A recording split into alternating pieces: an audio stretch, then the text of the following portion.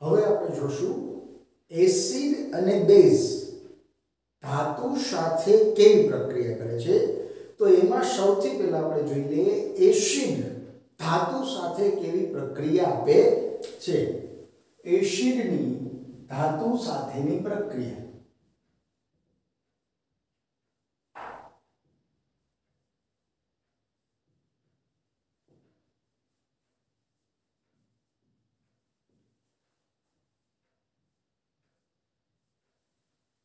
खास बाळको हजी फरीथी एक वखत कही दઉં કે જો સમીકરણો તમારે સરળતાથી શીખવા હોય તો સંયોજકતા તમને આવડવી જોઈએ।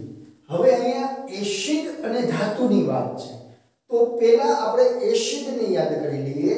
Hydrochloric acid HCl, sulphuric acid H2SO4, carbonic acid H2CO3 અને નાઇટ્રિક એસિડ HNO3। અહીંયા આપણે બે એસિડનો ઉપયોગ કરશું, હાઇડ્રોક્લોરિક એસિડ અને સલ્ફ્યુરિક એસિડ। હવે ધાતુની ચર્ચા કરીએ। આ થઈ એસિડની વાત। હવે આપણે લઈએ ધાતુ। तो આપણે કઈ ધાતુઓ સાથે પ્રક્રિયાઓ જોવી છે એના માટે જોઈએ સોડિયમ, મેગ્નેશિયમ, કેલ્શિયમ, ઝિંક। આપણે ચાર ધાતુનો ઉપયોગ કરીએ કે આ ચાર ધાતુઓ છે એની એસિડ સાથેની પ્રક્રિયાથી આપણને કેવા પ્રકારના સમીકરણો મળે છે। तो સૌથી પહેલા સરળતા માટે આપણે આને ગુજરાતીમાં લખીએ। એસિડ ની ધાતુ સાથેની પ્રક્રિયાથી, એસિડની ધાતુ સાથેની પ્રક્રિયાથી ધાત્વિય ક્ષાર વત્તા ડાયહાઇડ્રોજન વાયુ મળે છે।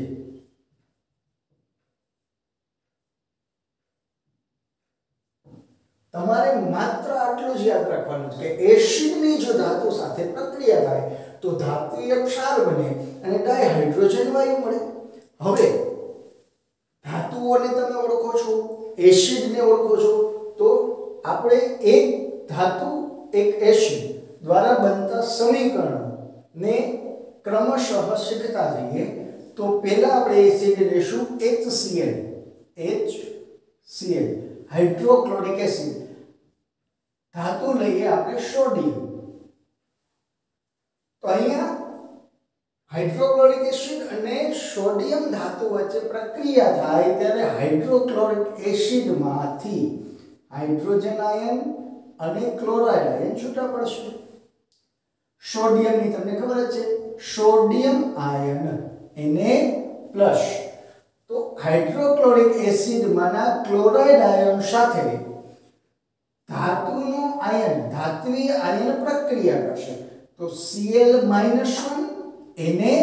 Na+1 पण अगाउ तमने चर्चा थयेली छे के धन आयन छे डाबी बाजू राखवाना छे, ऋण आयन छे जमणी बाजू राखवाना छे। એટલે આપણે આ રીતે લખશું Na+ Cl- આ બંને વચ્ચે પ્રક્રિયા થાય અને આપણને ખ્યાલ છે NaCl સોડિયમ ક્લોરાઇડ બને અને બાકી વધ્યો હાઇડ્રોનિયમ આયન।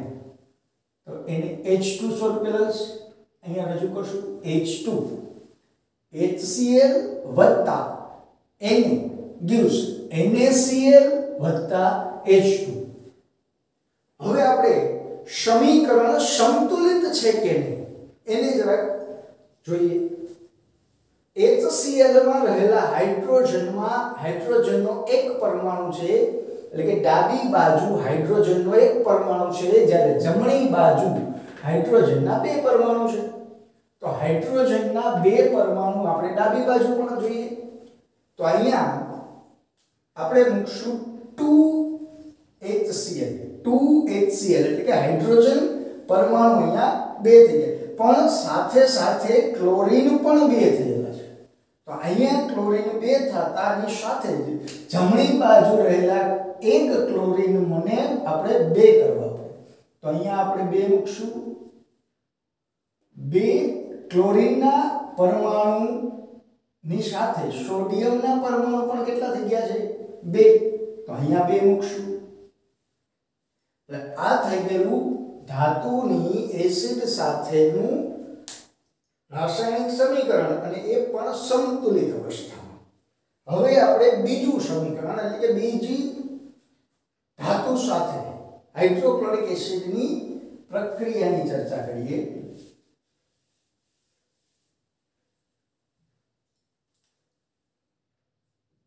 HCl વત્તા મેગ્નેશિયમ Mg સાથે મેગ્નેશિયમ ધાતુ સાથે જો હાઇડ્રોક્લોરિક એસિડની પ્રક્રિયા કરવામાં આવે તો અહીંયા ફરીથી H+Cl Mg+2 હવે હાઇડ્રોક્લોરિક એસિડમાંના ક્લોરાઇડ આયનની પ્રક્રિયા મેગ્નેશિયમ ધાતુ સાથે થશે એટલે Mg+2 અને Cl-1 તો તૈયાર થશે ફટાક દેવાનું આવડવું જોઈએ MgCl2 મેગ્નેશિયમ ક્લોરાઇડ અને પ્લસ ડાયહાઇડ્રોજન વાયુ અહીંયા વિચારવાનું જ નથી કારણ આપણી પાસે ગુજરાતીમાં જે કંઈ આપણે સમીકરણની પ્રસ્તાવના લીધેલી છે કે ભાઈ એસિડની ધાતુ સાથેની પ્રક્રિયા થાય તો ધાતુય ક્ષાર બને છે અને ડાયહાઇડ્રોજન વાયુ મુક્ત થાય છે અહીંયા ડાયહાઇડ્રોજન વાયુને આંખો બંધ કરી અને મૂકી દેવાના છે હવે આપણે પરમાણુની સંખ્યા ગણીએ એટલે કે સમીકરણને સંતુલિત કરવાના પ્રયત્ન કરીએ તો હાઇડ્રોક્લોરિક એસિડમાં હાઇડ્રોજનનો એક પરમાણુ છે ડાબી તરફ જમણી તરફ 2 પરમાણુ છે એટલે અહીંયા આપણે હાઇડ્રોક્લોરિક એસિડની આગળ 2 મૂકશું 2HCl તો ક્લોરાઇડ આયન પણ અહીંયા કેટલા થઈ ગયા ક્લોરીન પરમાણુ 2 છે અહીંયા પણ ક્લોરીન પરમાણુ 2 છે એટલે કે ક્લોરીન અને હાઇડ્રોજન સંતુલિત અવસ્થામાં છે હવે મેગ્નેશિયમને જોઈએ તો અહીંયા મેગ્નેશિયમ 1 છે અહીંયા પણ મેગ્નેશિયમનો પરમાણુ 1 છે એટલે કે ડાબી બાજુ અને જમણી બાજુ રહેલા હાઇડ્રોજન ક્લોરીન અને મેગ્નેશિયમ પરમાણુઓની સંખ્યા સમાન છે હવે ત્રીજું સમીકરણ આપણે લઈએ હાઇડ્રોક્લોરિક એસિડની એલ્યુમિનિયમ સાથેની પ્રક્રિયા તો અહીંયા H+1Cl-1 એલ્યુમિનિયમ માટે Al+3 તો હાઇડ્રોક્લોરિક એસિડમાંના ક્લોરાઇડ આયનની પ્રક્રિયા એલ્યુમિનિયમ આયન સાથે થશે તો Al+3 અને Cl-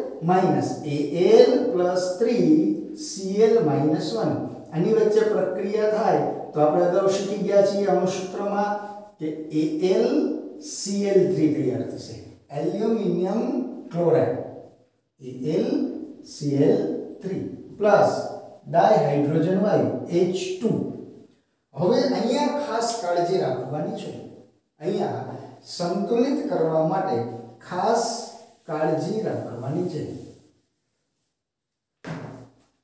અહીંયા હાઇડ્રોજનનો એક પરમાણુ અહીંયા હાઇડ્રોજનના 2 પરમાણુ જો હું અહીંયા HCl ની આગળ 2 મૂકી દઉં તો ક્લોરીનનો પરમાણુ છે 2 થઈ જશે પણ અહીંયા તો ક્લોરીનનો પરમાણુ કેટલા છે 3 છે 2 અને 3 પરસ્પર અવિભાજ્ય છે જ્યારે આવી સિચ્યુએશન આવી પરિસ્થિતિ નિર્માણ પામે કે એક પરમાણુની સંખ્યા અને બીજા પરમાણુની સંખ્યા પરસ્પર અવિભાજ્ય હોય ત્યારે આ બંનેનો આપણે ગુણાકાર કરશું 3 × 2 કેટલા થશે 6 કેટલા થશે 6 તો અહીંયા આપણે મૂકશું 6HCl હાઇડ્રોજનના પરમાણુ અહીંયા કેટલા છે 6 કેટલા છે 6 અહીંયા કેટલા છે 2 તો અહીંયા આપણે મૂકશું 3H2 પરમાણુ થઈ ગયા 6 હવે ક્લોરીનના પરમાણુ અહીંયા કેટલા છે 6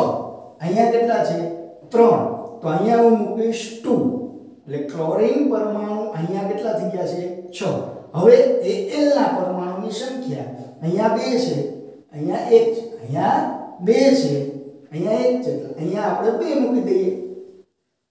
આ સમીકરણ સંતુલિત અવસ્થામાં આપણી પાસે તૈયાર છે.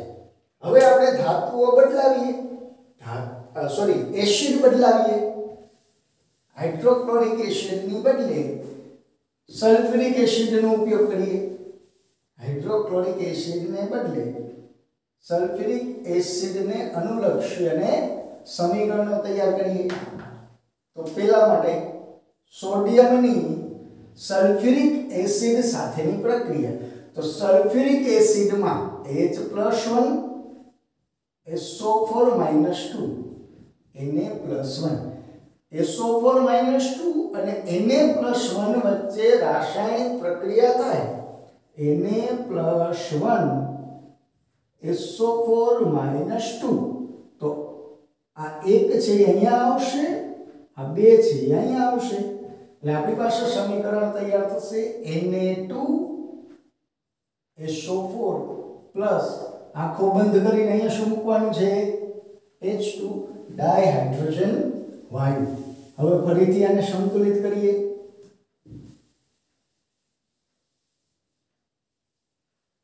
ડાબી બાજુ હાઇડ્રોજન પરમાણુ કેટલા છે? 2. જમણી બાજુ હાઇડ્રોજનના પરમાણુ 2. ડાબી બાજુ સલ્ફરનો પરમાણુ 1. જમણી બાજુ સલ્ફરનો પરમાણુ 1. ડાબી બાજુ ઓક્સિજનના પરમાણુ 4. જમણી બાજુ ઓક્સિજનના પરમાણુ 4. ડાબી બાજુ સોડિયમના પરમાણુ 1. જમણી બાજુ સોડિયમના પરમાણુ 2. તો આપણે આ બે પરમાણુ અને અહીંયા એક પરમાણુને સંતુલિત કરવા માટે ડાબી બાજુ સોડિયમની આગળ 2 મૂકી દઈશું. હવે આ સમીકરણ સંતુલિત અવસ્થામાં આપણી પાસે તૈયાર છે. આવું જ બીજું સમીકરણ H2SO4 સલ્ફ્યુરિક એસિડની મેગ્નેશિયમ સાથેની પ્રક્રિયા. તો સલ્ફ્યુરિક એસિડમાંનો SO4 - 2 મેગ્નેશિયમ સાથે પ્રક્રિયા કરે તો અહીંયા બંને સંખ્યા સમાન છે. એટલે આપણી પાસે ધાતુય ક્ષાર મળશે MgSO4 પ્લસ ડાયહાઇડ્રોજન વાયુ એટલે કે H2. હવે ફરીથી એને સંતુલિત કરવાના પ્રયત્ન કરીએ. H2 SO4 O4 Mg એટલે કે આ સમીકરણ ઓલરેડી એટલે કે પહેલેથી જ સંતુલિત અવસ્થામાં છે. એમાં કોઈ પણ પ્રકારના ફેરફાર કરવાની આવશ્યકતા નથી. એલ્યુમિનિયમ સાથેની પ્રક્રિયા H2SO4 plus Al H plus SO4 - 2 Al plus 3. અહીંયા બંને વચ્ચે પ્રક્રિયા થશે તો આપણી સરળતા ખાતર Al પ્લસ 3 ને આપણે આગળ લખશું, SO4 - 2 ને આપણે પાછળ લખશું. આ 3 અહીંયા આવશે, આ 2 અહીંયા આવશે. એટલે આપણી પાસે ક્ષાર તૈયાર થયો Al2. જો ખાસ કાળજી SO4 સલ્ફર અને ઓક્સિજન પરમાણુઓ છે એટલે અહીંયા કાઉન્સ આવશે. SO4 thrice plus H2. હવે આને સંતુલિત કરવાના પ્રયત્ન કરીએ. ફરીથી હાઇડ્રોજન પરમાણુ ડાબી બાજુ 2, જમણી બાજુ 2. સલ્ફર પરમાણુ ડાબી બાજુ 1, જમણી બાજુ 3. ઓક્સિજન પરમાણુ ડાબી બાજુ 4, જમણી બાજુ 12. એટલે કે સલ્ફર અને ઓક્સિજન પરમાણુને ડાબી તરફ 3 વડે ગુણવા પડે. એટલે અહીંયા આપણે મૂકશું 3 H2SO4. તો એની સાથે સાથે હાઇડ્રોજન પરમાણુની સંખ્યા ડાબી બાજુ 6 થઈ ગઈ છે, જમણી બાજુ 2 જ છે. તો જમણી બાજુની હાઇડ્રોજન પરમાણુની સંખ્યાને 6 કરવા માટે અહીંયા આપણે મૂકશું 3. હવે છેલ્લે વધ્યું એલ્યુમિનિયમ. ડાબી બાજુ એક એલ્યુમિનિયમનો પરમાણુ, જમણી બાજુ એલ્યુમિનિયમના 2 પરમાણુ. તો ડાબી બાજુ એલ્યુમિનિયમના પરમાણુની આગળ આપણે 2 મૂકશું. આ સમીકરણ હવે અહીંયા સંતુલિત અવસ્થામાં છે. બાકીના સમીકરણો પણ હવે આપણે જોશું.